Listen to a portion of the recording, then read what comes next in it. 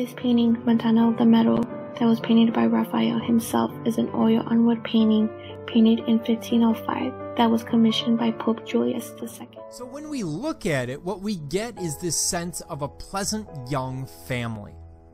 The mother out there with a child and a guest in this beautiful pastoral landscape. It's not an identifiable and specific landscape, but the use of atmospheric perspective invites us back, and the use of color invites us into this.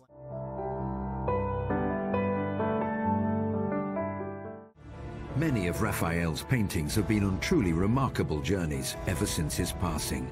One is even rumored to have survived a shipwreck on its way to Sicily. Apparently all of the cargo was lost, and the Raphael painting was washed up in Genoa in its case. The painting was in a box all nailed up and locked up, and it was open to reveal this kind of unbelievable masterpiece. It apparently had been saved by the gods because Raphael was such a perfect.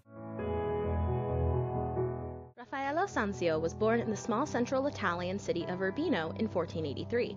His father, Giovanni, was the resident court artist to the Duke of Urbino. He was both a poet and a painter, so it was likely that Raphael's first lessons came from him. After the death of his father, when Raphael was 11, he learned from other central Italian artists, including Perugiano. His talent was clear, and by 1508, Pope Julius II invited him to work at the papal court in Rome.